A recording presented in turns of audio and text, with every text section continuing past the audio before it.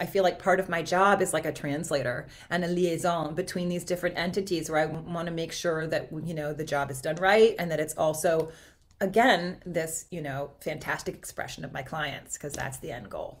Right. And it's also Yeah. functional. I hope our listeners are able to hear that and um, sort of out of a sense of curiosity, ask themselves, like, what are those things that I naturally bring to the table? What are the things that I've been educated in? So we've talked about that with you. The Yeah. things that help me give other people meaning, the way I serve people, which is the work that you're doing in helping them create space for what's important in their life, what's valuable, what they want to feel how they want to feel comfortable in their own bodies, in their own homes.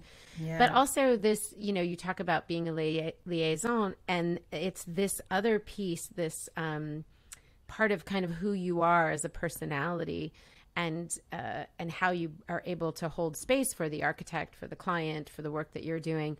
And I want people to hear all of these things and how all of these things can work in concert with one another, because I think it's like, oh, okay, we start to feel really alive when all these pieces of ourselves are being triggered and are sort of the good kind Absolutely. of triggered.